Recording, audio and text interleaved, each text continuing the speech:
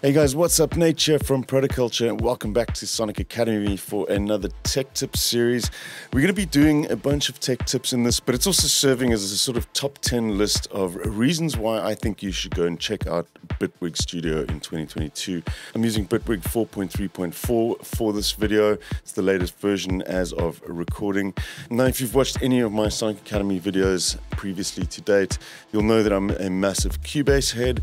I have been for years. I've used many DAWs in my lifetime. I started off with Cakewalk and Voyager Pro way back in the day. Used Logic for ages until they sold out to Apple. And then I moved on to Cubase for almost 20 years. I believe I've been using it for about 19 years now.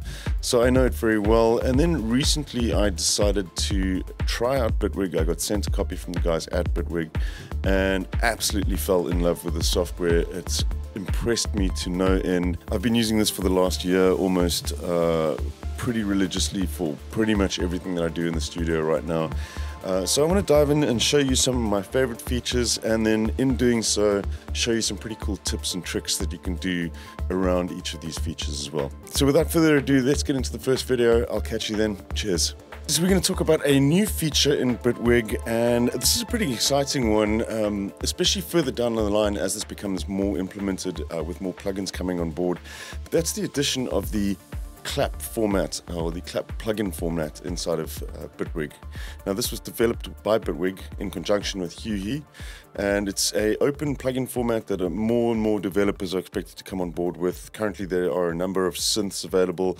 You can grab Surge VST for free. It has full clap functionality, polyphonic modulation, which you're going to take a look at right now, which is a really great sounding synth as well.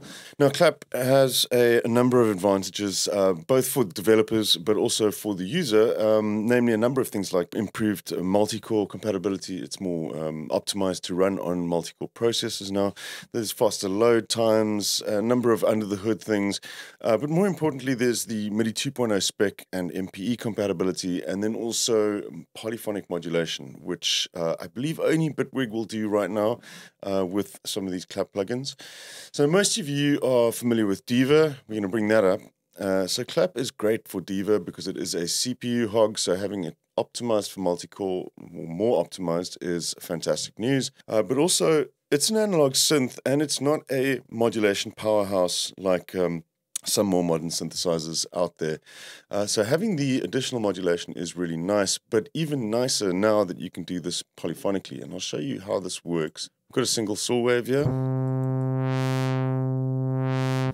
and we're going to modulate the cutoff. So we're going to add a bit of randomness to the cutoff here. So we'll just open up the modulation pane here. We'll grab our random mod,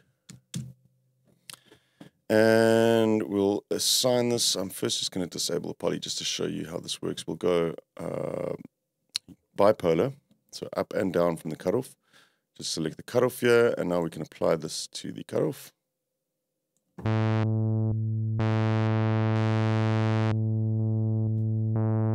So we've got some SNH modulation going on there. We may switch this over to the smoothed version.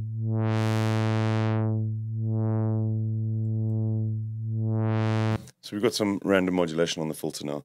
But watch what happens when I play additional notes in here.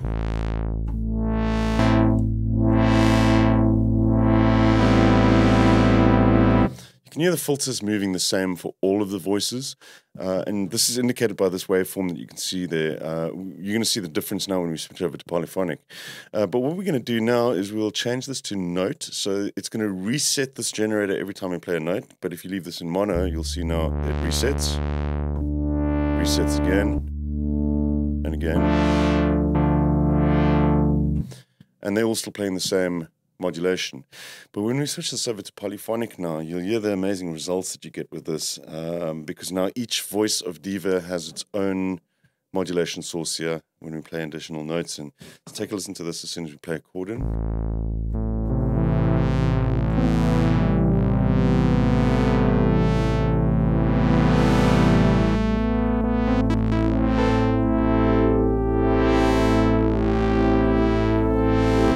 Really gives this amazingly organic feeling to your modulation, especially when used in quite small amounts as well. You can really breathe a lot of life into this already great sounding synth. We'll bring up a second oscillator here. Let's just leave the detune at 0 here, but we'll just select that. We can say duplicate this. Let's maybe just speed this up a little bit, and we'll bring this down slightly, and just assign a small amount of this to the oscillator to detune. Now remember, each voice that we play is going to be detuned differently to the rest. So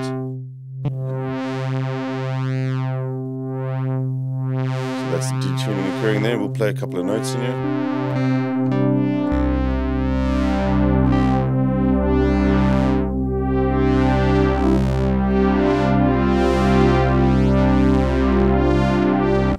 Really, really exciting what you can do. And then, of course, you can even cross-modulate all this stuff. We could say use this one in polyphonic mode to go and change voices, the speed of this one, let's say, for example.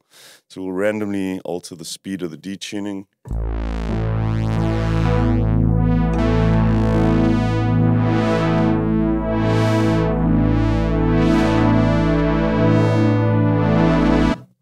And just to kind of hear how that translates into something with a bit of effect on it, we'll just add in some reverb, and this really kind of comes to life now.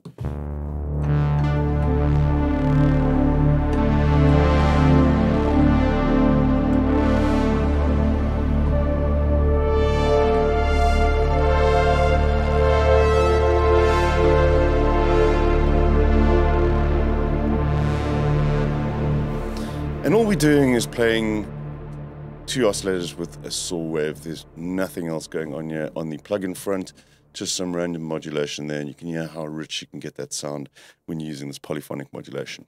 So that's really great news for clap plugins. Now, I don't have Surge installed, and Diva is not currently MPE compatible, but I do want to show you a little trick here. We'll just use Polysynth that comes in Bitwig. Another thing that will be available to clap plugins, especially ones that are or MPE compatible, we'll just record in a chord here. We'll go with an A minor. So let's just record. We'll do that. Now, what we can do is we can play around with the micro pitch editing in this, and we can do really cool stuff like chord slides, which were previously not possible with most plugins. So we'll just come down here to the micro pitch editing, and we'll do a chord slide from an A minor to an F major.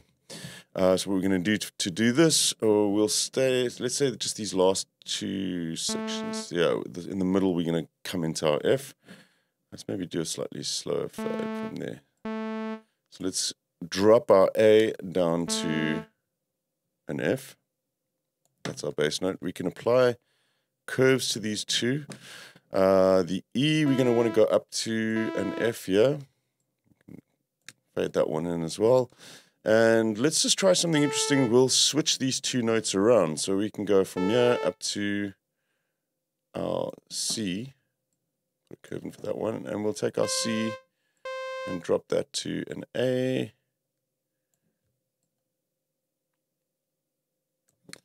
And take a listen to what we have now.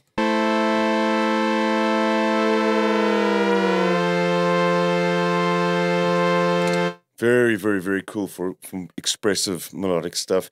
And we can take this even further using the MPE compatibility and apply things like timbre and pressure per note. So let's just switch over to the velocity editing, and you see underneath we'll just use the timbre controls. So let's select a note here, C4, the top one, and we can draw in some automation data just for this note. So let's just we'll just get some random stuff going on here, and let's take our second note here. Maybe we'll take this one slightly differently, maybe just overlap these a little bit, and let's take this one and let's apply sort of like a totally different curve to this. And we'll leave the bass note alone at the bottom.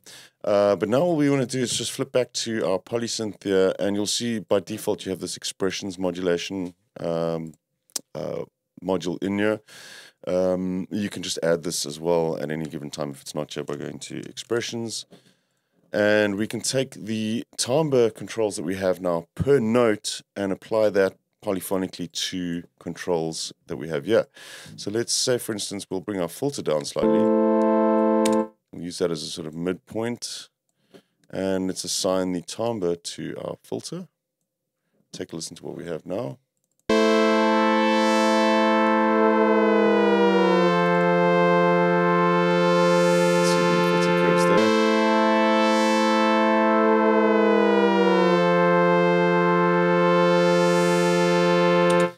And of course, these can be applied to anything.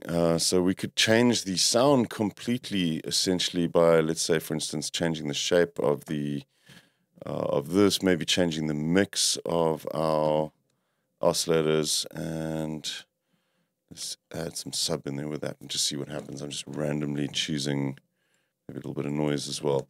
Just randomly choosing stuff just to see what happens. And let's go with that again. And this is all being controlled by timbre.